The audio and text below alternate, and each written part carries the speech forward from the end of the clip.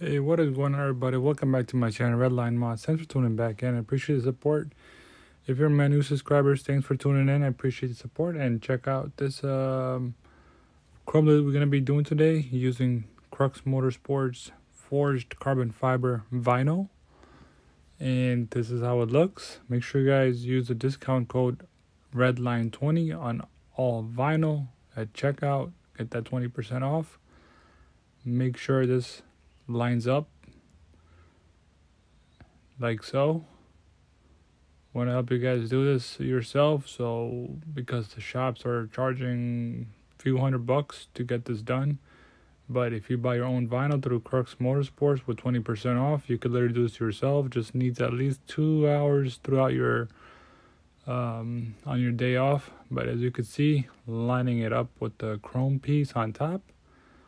The rest is self-explanatory once it's lined up. As you can see, going through. Video is going to be long, of course, only because it's a huge chrome that Honda came out with. So bear with me and just helping you guys out. If you guys are liking my content, hit the smash the like button, subscribe, hit the bell icon to be notified on upcoming content. It doesn't cost you guys anything, so I appreciate that. More content's going to be coming up, of course, and as you can see, it's perfect fitment right there. I just love their pre-cuts. Crux Motorsports got the best vinyl, honestly. I'm going to fast forward a little bit this process because it's a very long video, so I'm going to fast forward these things. As you can see, once you line it up, you reach the, sorry about that, it's kind of blocked over there. Once you reach that corner, you're gonna need to start using a heat gun. I'll put the link in the description below. It's an affiliate link, Amazon affiliate link. I make a small commission off of that, but there's no cost to you guys. And I highly suggest you guys also get the squeegee from Crux Motorsports. I think it comes in red and blue. I received both of them. It's very helpful. You'll need to use that at some point. So you guys could use the heat. I suggest use it on low setting. This way you have more time to work with the vinyl. If you use it on heat, you have to be quick at it because you can't keep using the same heat again and again over it. Then you're gonna ruin the vinyl. But low heat's preferably best. At some points, you might need high heat for a few seconds, but I suggest just work with low settings, and that should be good enough. You can see, just heat up that top and make sure you guys press it hard enough so it sticks together. It's gonna take at least another day or two extra for it to like cure against that chrome, like so it could be stuck really hard. And then as you can see in the bottom, just heat it up lightly, and you could use the thumb trick, or you could use that squeegee. If you use a squeegee, it'd be a lot better, but I'm using the thumb trick, which helps a little bit. But as you can see, I'll be using the squeegee as well. Gives you that easy. It's just a lot easier too. Push the vinyl downwards all together at once without ruining it.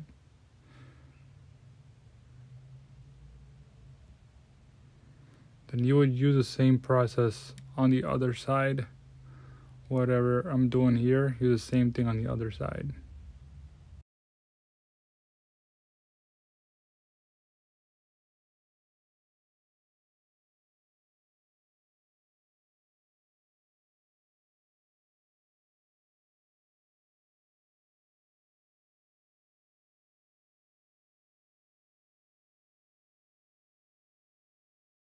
I'm also going to use a squeegee to push the excessive under the chrome piece so it doesn't peel off.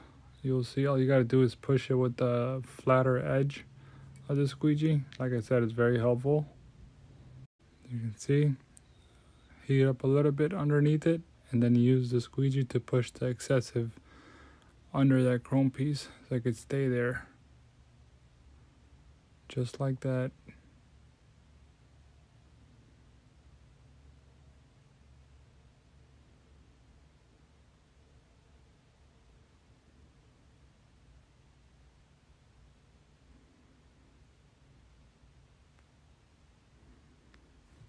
Super easy. This side took me at least 10 minutes, so once you do one side, the other side is fairly easy, and then the rest of it, you get like the whole point of it, how it's done. But having that forged carbon fiber wrap is really nice. Everyone goes with like gloss black or matte black. I was like, I just wanted a different look.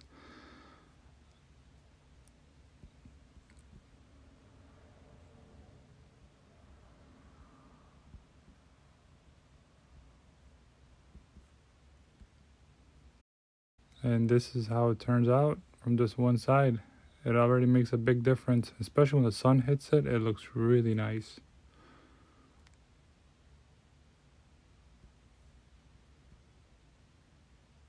Big difference.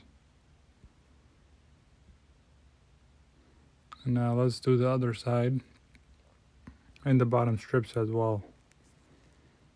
And this is the hard part, doing that small strip under the Honda's logo. So this one might take some time. Other than that, the rest isn't that difficult, except this one is very difficult, this area, because it got that curve. So just use low heat and slowly do it, I guess, until you're satisfied with it. I was struggling with it.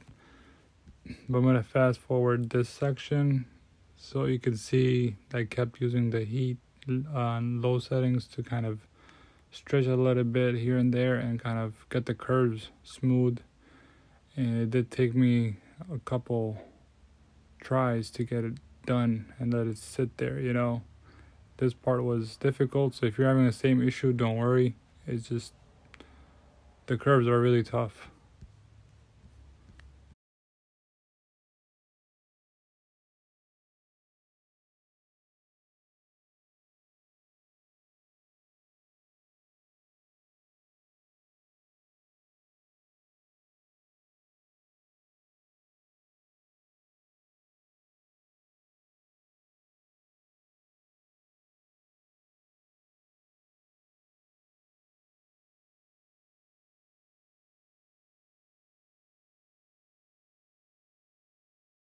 After like 10 minutes of working with this curve, I finally got it done. It literally took me another 10 minutes just for a small section. But hiding that full chrome under that logo was tough, and the corners as well. But finally got it done. Anything is possible. Don't give up, guys. It's all experience. Now moving up to the strips, you can see that what I did here was the easiest way to do it is you line up the top with the seam when the chrome seam when it ends. So kind of it's literally like dead center of the vinyl when you apply it there. But the easiest way to know if you're in that center is when the top piece of the vinyl, like the top line of the vinyl, you kind of look at it like at a level, eyesight level with the vinyl, and line it up with the seam of the black part where the chrome, sits in. So when you fold it down, it would fit right onto the chrome piece, and it will cover that section too on top. So as you can see, it's like dead center of it. Half goes over the chrome and half goes under the chrome underneath that. So that covers full area. And again, use low heat. Get the centered first, all the way to the other end, and then you can flip the top vinyl and the bottom vinyl on the strip, just like that. See it? That's what I was talking about. Line it up when you're eye level with it, like you don't see it. You don't see the chrome piece. Just like that. You'll get it, what I'm talking about, once you start playing with it a little bit. See, level it up with that piece right there. So it should be good to go.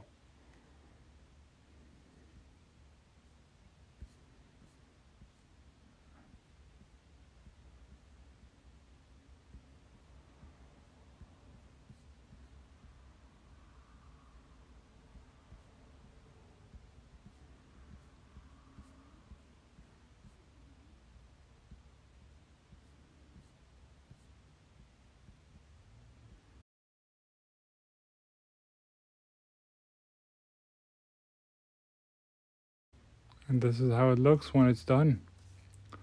It looks really great.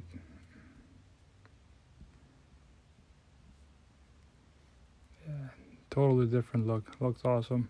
It's perfect.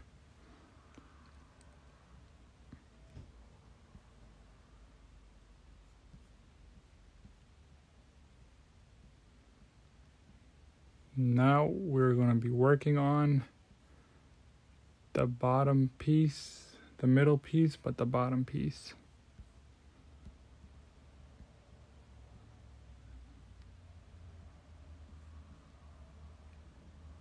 See, the reason why I'm doing this piece first is because when I do the middle piece that goes on top, it's going to cover the bottom seam. So when the water comes down or anything, it's not going to go into the vinyl, or dirt is not going to go into the vinyl seam. It's going to go right over it and fall down to the ground. If you see what I'm saying, you overlap this piece under the top one. So you want to do this piece first. Again, all about lining it up on one side, and then you follow that line in the middle. I'm going to fast forward this, but the same process, lining it up. It's already pre-cut. You might stretch it here and there a little bit with low heat settings again, but you guys could do it. If you stretch a little extra, it's okay. Leave it like that and kind of heat it up again. It will shrink back into its own place.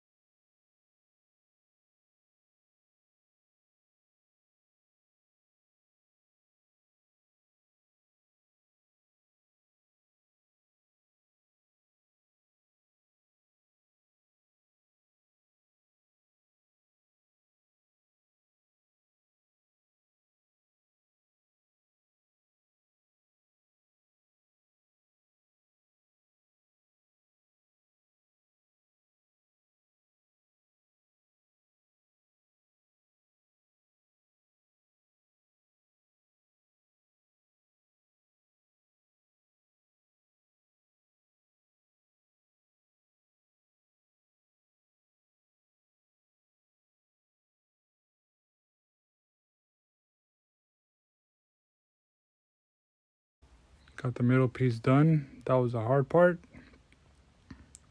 And now you can see how the bottom is lined up. So the top piece is going to come right over. Just line up the top piece really easy. This is the last one. By now you guys should be experts at it. As you can see it at the passenger side and the front, the right chrome above the headlight.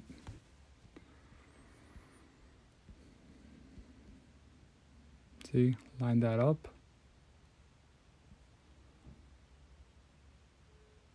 And then the excessive that's in the bottom part, that folds down. Make sure you guys don't cut it. I'm going to fast forward this as well.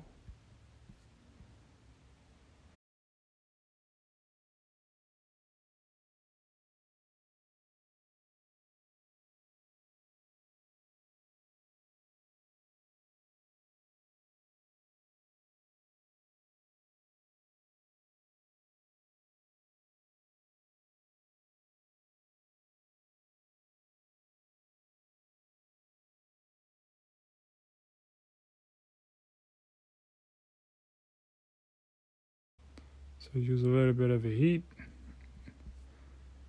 and then push the vinyl together against the chrome so it sticks really well.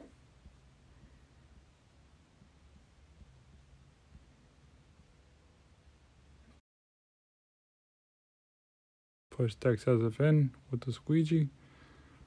And this is what it turns out after like 2 hours of me doing this. It took me an hour, honestly.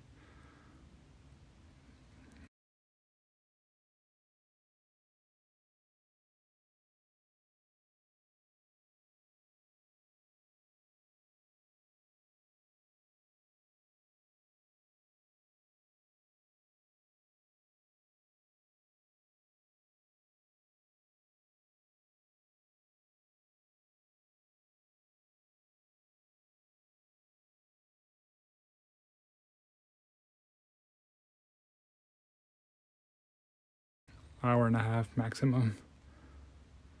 But definitely not easy. Look at this, big difference.